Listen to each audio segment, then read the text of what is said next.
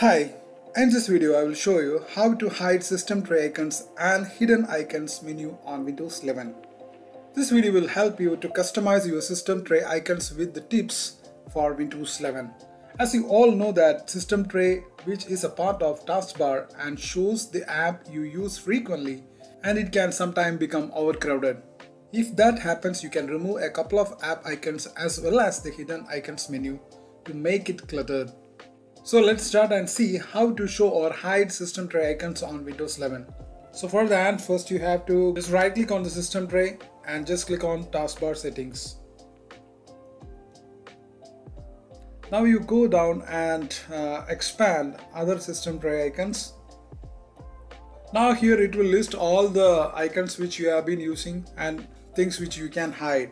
Now find the icon you want to show and click on the toggle on the right to set it on position. For example, just click on the on position. Lively it will come here on the system tray. If you can turn it off, just click on. Now another way to remove the icons from the system tray is to place them in the hidden icon menu. Here you can see that it is on the hidden icon menu, this menu.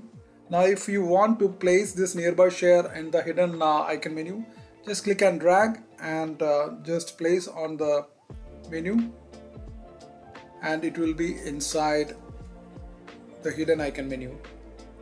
And now if you want the icon to be back on the system tray, then click and drag and place it on the system tray. It will be back on the system tray. Now the next is how to show or hide the hidden icon menu. So this is the hidden icon menu. So if you want to hide the hidden icon menu, there is an option. For that, just right click on the taskbar settings. Now scroll down and find the other system tray icons. Now here you will see an option hidden icon menu. Now just turn it off. Now the hidden icon menu is gone from the taskbar, and if you want it back, just turn it on.